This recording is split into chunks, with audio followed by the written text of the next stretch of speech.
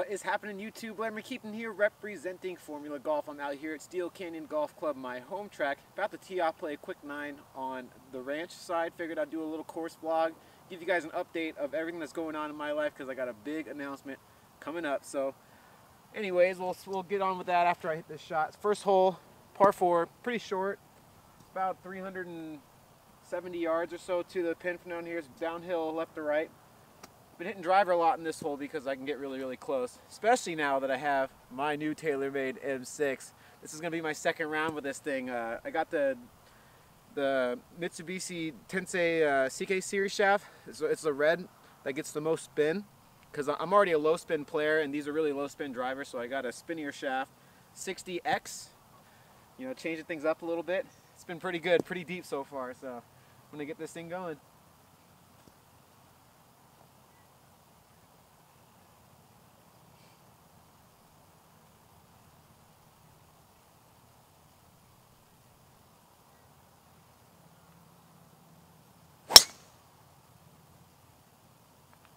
Nice and high, nice and straight.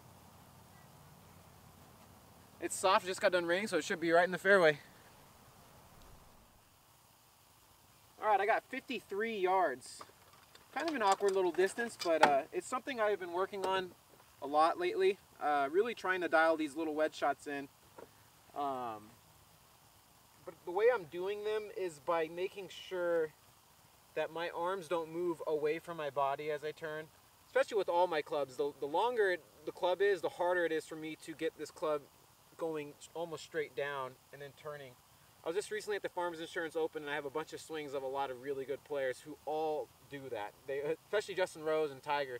Their arms when they get up here are coming down and it gets in that magical spot that's like probably right around here where the club is almost looking at the ball and then they just turn and the club never really turns over. It looks super pretty.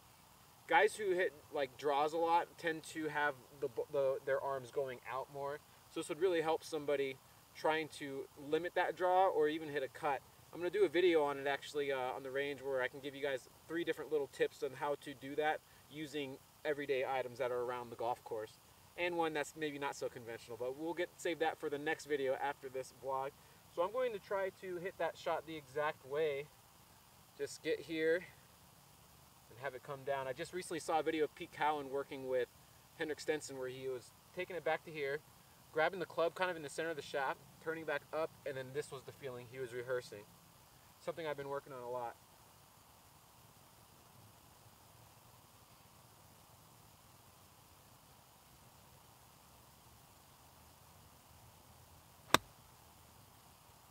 That's pretty good. Maybe a little too long. No, that's gonna be okay. It's probably a little bit long, maybe 7 feet or so, but that was quality hit.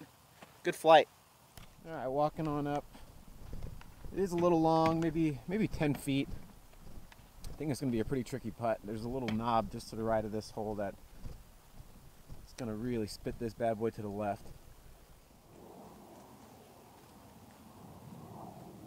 All right.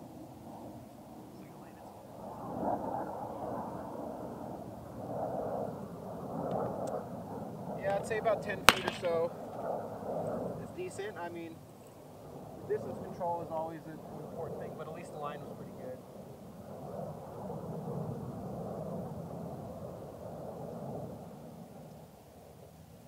This is going to be one of those putts that's really going to break as it loses speed, so I'm going to play this kind of high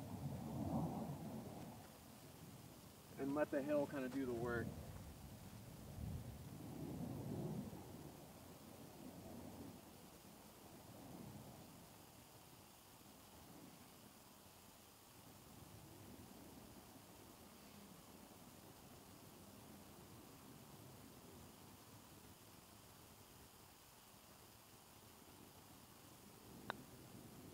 On my line. Oh, that was sweet there.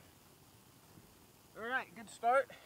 Before we go to the next hole, I want to tell you guys what's going on in my life right now. It's been a pretty crazy last week and a half or so. One thing that was pretty bad, maybe like the worst possible thing that could happen, and another thing that was incredibly good and something I never would have foreseen actually happening. So the golf gods give and take, and hopefully this is a bigger gift than what it took. So I'm going to leave it up to chance for what I want to tell you first. So I got a Steel Canyon button here. White for the good news, red for the bad news. Let's give it a flip and leave the chance. Ooh, started with the red. Okay, so here's the bad news. So about a week and a half ago, my sponsor owns a real estate brokerage down here in California, and he had a major thing happen in his company.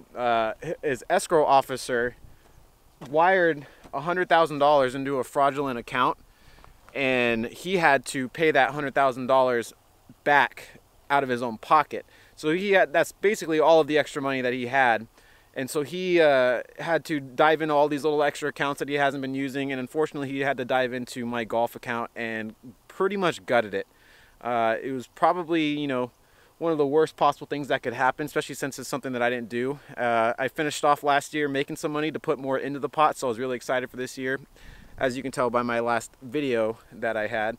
So yeah, I mean, I was broke. I was basically done. I didn't know what I was gonna do. I have a little bit left, just not much, maybe like $700 or something, that I was like, well, I better make that work. So pretty unfortunate. Lost thousands of dollars towards my golf career.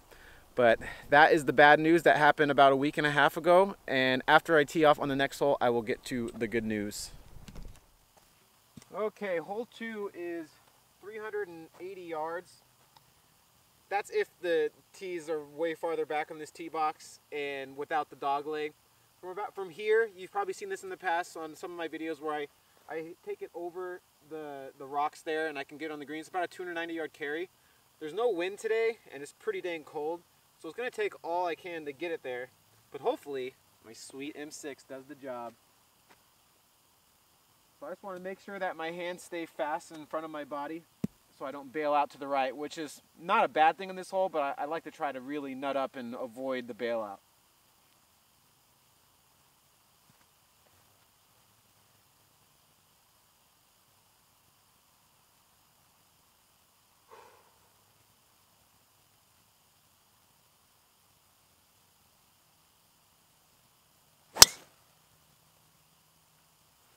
That one was hit hard. I think that's going to be pretty good.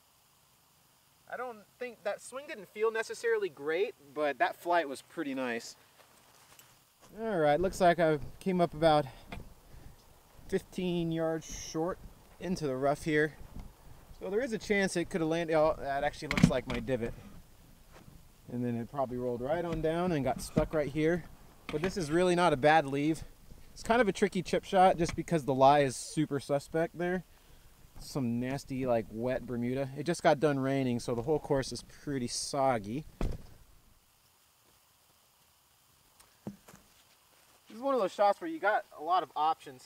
I mean, it's hard to kind of trust that if you play this normally, it's just going to come out consistent.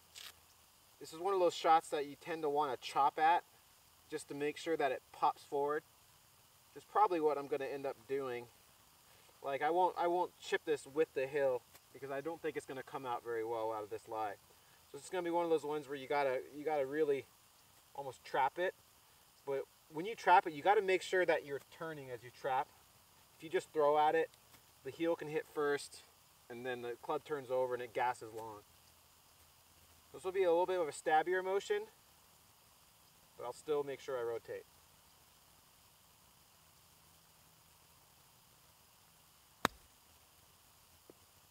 Ooh, that looks pretty good. Get up there. All right, not bad. Probably 6 feet short. I like the contact there. Just didn't hit it hard enough. Got another breaker here. More like 7 feet, I'd say. But I'm definitely gonna have to play this one outside of the hole to get it to make this putt. Similar actually to the last putt I just made, but this just opposite breaks.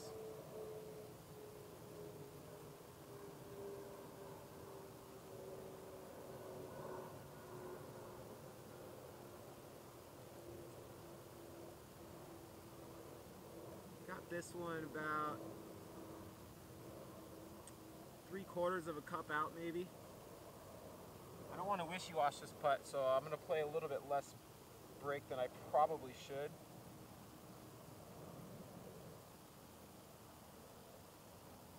So I'm planning on hitting this thing pretty firm.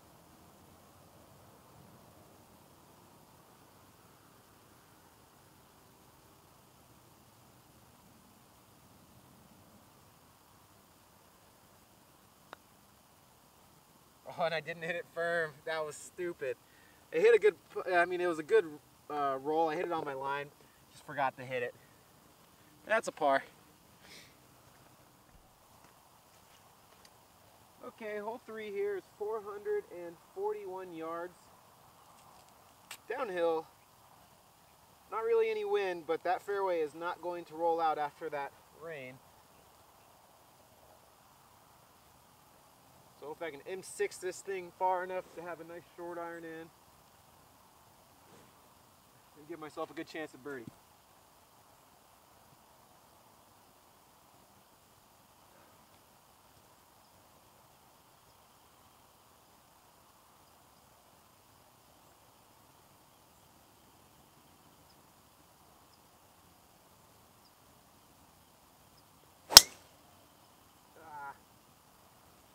Got a little late on that, but I mean literally that was only 10 yards right of where I was aiming. Twist face, let's go.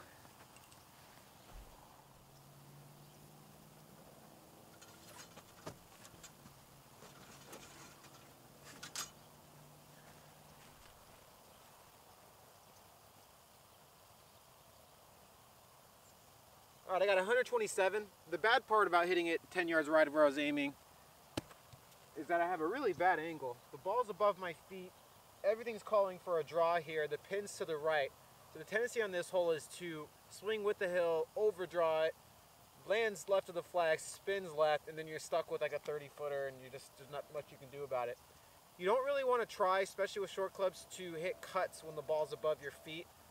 It makes that really easy to shank it. I know it might straighten out the ball flight a little bit, but if you're trying to like really cut it, it really exposes that hosel. So, that being said, as I'm sure many of you know, you just choke up and try more or less to swing straight, like on top of the ball. You're not trying to come across to cut it, and you're not swinging with the hill to hit a big power draw, but more just hit just on top of it. As long as as long as you've choked up a little bit, it should come with a softer draw. So I got 127. I got a pitching wedge here. Full shot, because it's pretty cold.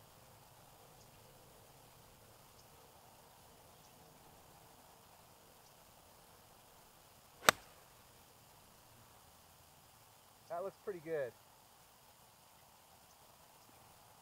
Ah! I think that spun off onto the fringe, but I hit that thing pure, so I'm happy with that swing.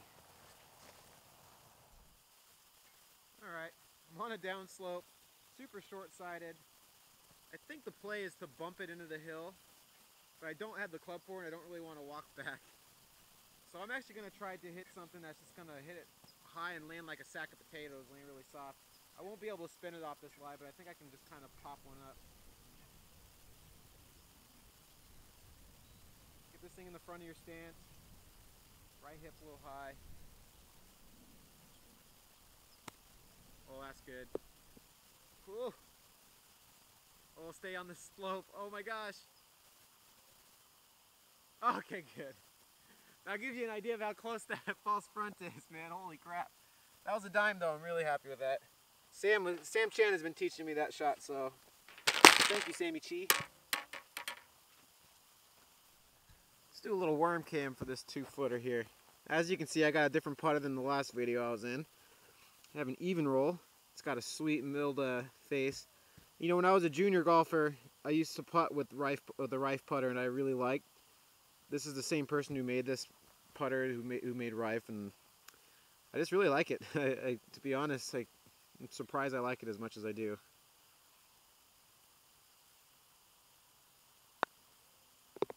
Alright, there is a sweet par. On to the next hole. But first,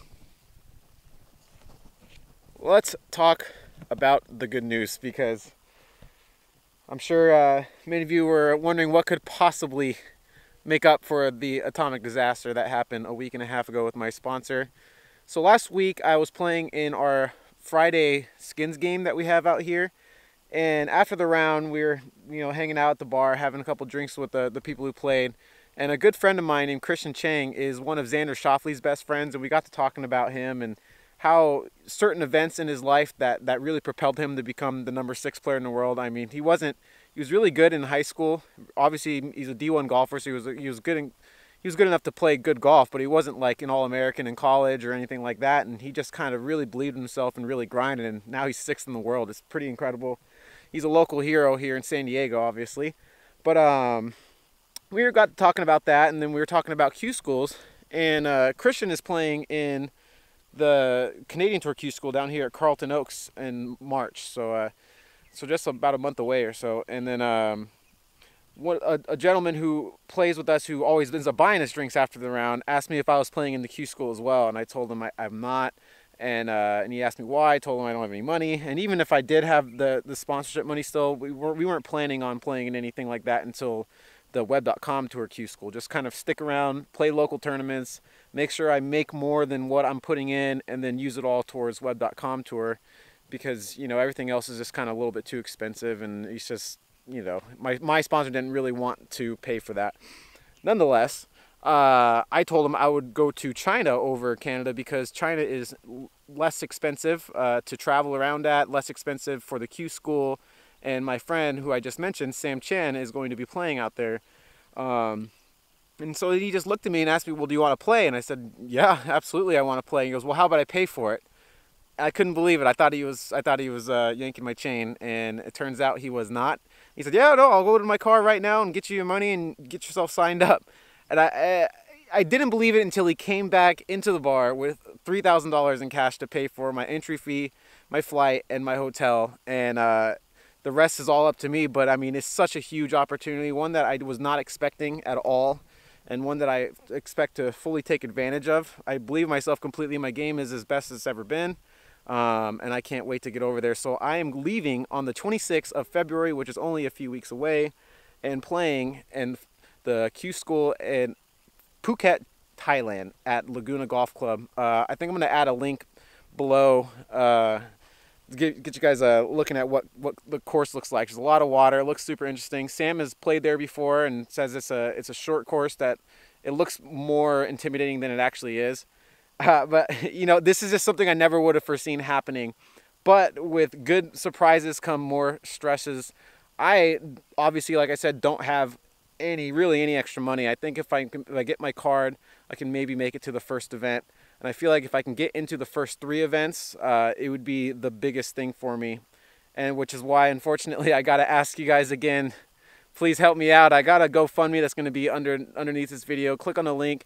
Even if you throw a couple dollars in, it'll help an insane amount. It's not crazy expensive to travel out there, but it's enough between the entry fee, to play in the tournament, the $450 membership fee, that all that kind of stuff adds up. So if I can get as much as I can, if you find that the videos that I've been posting, if they help you enough, if it's worth a couple dollars, or the videos that I post with Adam, which I will continue to post, is worth some, that'd be great. Yeah, I'm always bummed to ask people for money, but at the same time, life is all about generosity, and the generosity of others gives other people opportunities. So this is a big one for me, and I hope to take you guys along for the ride. On the next hole, I'll keep talking about the perks of what's going to come from donating into my GoFundMe. I'm not going to leave you guys hanging. There's going to be more to come, but let's go PGA Tour China. Probably the prettiest par 3 on this golf course, and one of the hardest ones probably, but it's 202 yards. The wind is kind of down and from the right. So I got myself a 6-iron. The sun's come out, so it's not as cold as it was a second ago. So I'm going to actually hit like a little bit of a draw into this one to make sure I get there. It's downhill, I think down 10. So it should be playing around 192, which is a semi-stock 6-iron, I'd say, on normal weather. So I'm drawing it because I need to get that extra out of it because it is a little cold.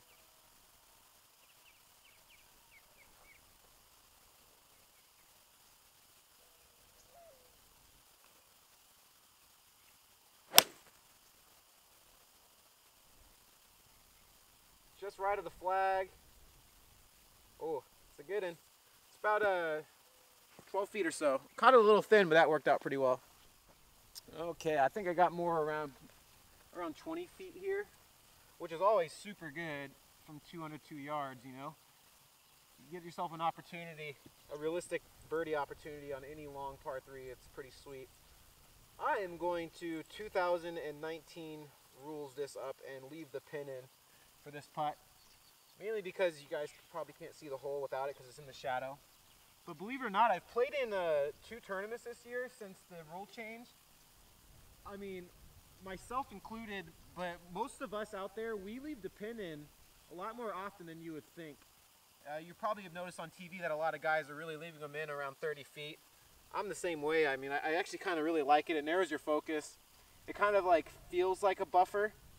Similar to if like your playing competitor chipped one to like 3 feet just past the hole, and then you had a chip shot and you wanted to, you know, mentally you use his as a buffer in a way. If he can't get to it in time to mark it, you kind of go and hit. That does actually help, to be honest with you. Even though realistically you're probably not going to hit that ball, but in your head it kind of helps. So it's similar to that with when the pin is in from like 30 feet. You kind of feel like you have a buffer there. So this putt should just go a little bit to the left. This is a hard green to read. It never breaks as much as you think.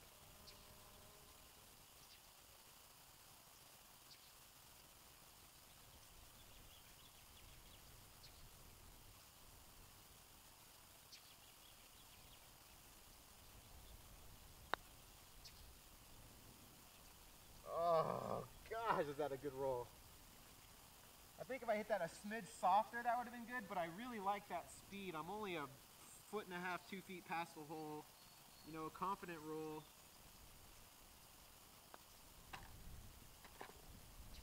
Always take a par on those holes. On to the next one. Okay, I mentioned some perks of donating. I mean, obviously it's I can't give away too much because I don't have much to give, but I would like to put all the names of everyone who donates to me in a little drawing like I did for my giveaways, and I'll be doing a giveaway for those particular people. So you get a choice between a brand new TaylorMade wedge or 3 dozen of the new TaylorMade golf balls that come out at the end of February. I'd love to give away a driver, to be honest with you, but I don't have that many points left, and the ones I do have left I'd like to use obviously for equipment's sake for when I'm gone.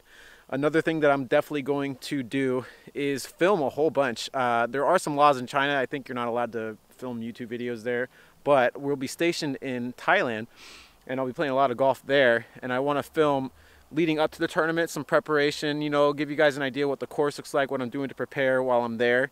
And I also want to just kind of vlog our travels. I'll be with Sam, and it's just, you know, traveling around in Asia when you're not making much money is something that I think a lot of aspiring pros don't necessarily understand. I had intended to do this the first time a couple years ago before they canceled the tour, if I made it over there.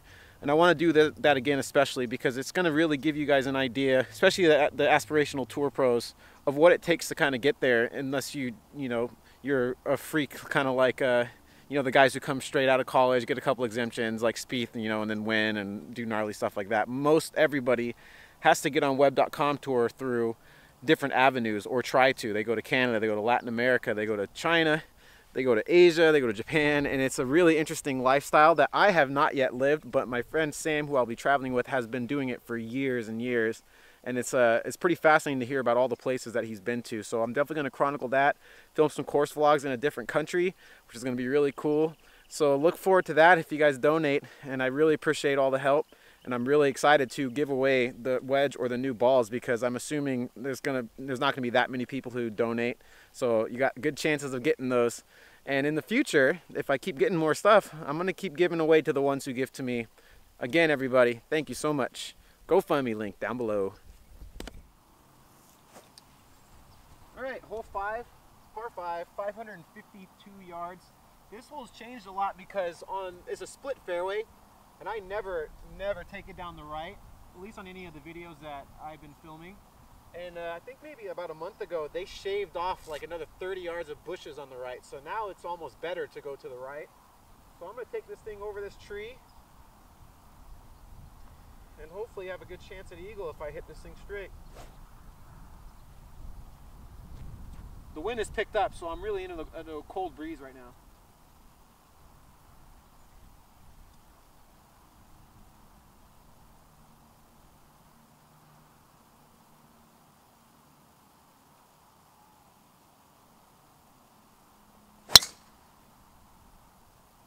Perfect. Little thin, but a perfect cut right down the middle.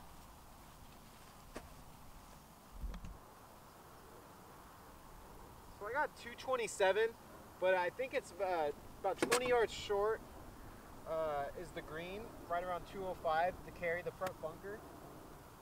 It's cold and in the wind, but I don't really have much of a gap. My 2 iron to be too much.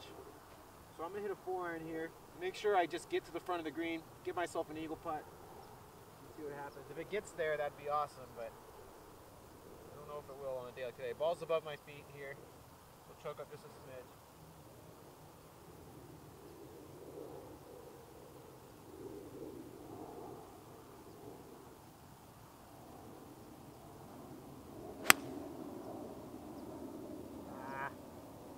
Pushed it, but I hit it pure, just pushed it. Probably going to be in one of the front bunkers there. Alright, in the bunker here. As you can probably see on this camera, not many people have been raking this trap.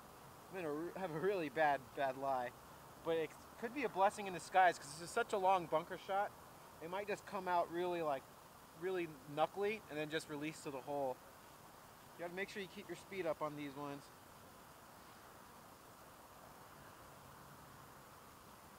And by speed, I don't mean handle drag speed. That's a disaster in bunkers. It's a problem I used to have a lot. But you gotta, by speed, you get your speed in bunker shots basically from the top. It's almost like a cast motion. Throw the bounce at it and let it pop right on out.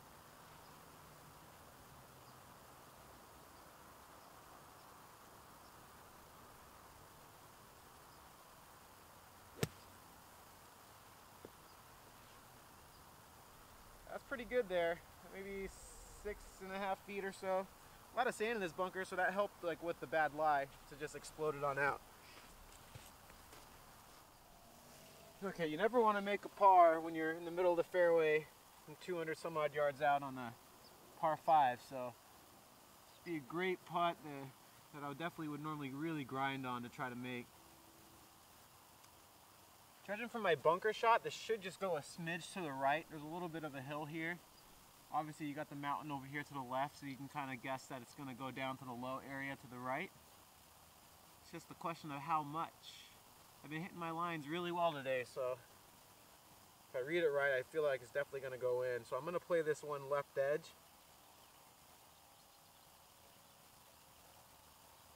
And just try to trust it.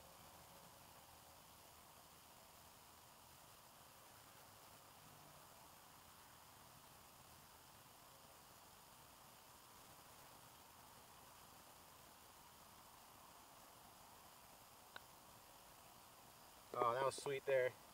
Good read, good birdie. We'll take it. Alright, you guys, I hope you enjoyed that video. That's about all that daylight has in store for me for today.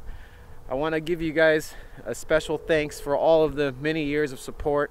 It means the world to me that I got a group of people out there who cares about my development leading up to hopefully the PGA Tour. If you can find it in your hearts and in your wallets, click on the GoFundMe link below and donate. Every penny helps. Get yourself a chance to win a new wedge or 3 dozen of the new TaylorMade TP5 or TP5X golf balls that come out at the end of this month. Again, everybody means the world. And I want you, along with me, to always keep on grinding. Let's go!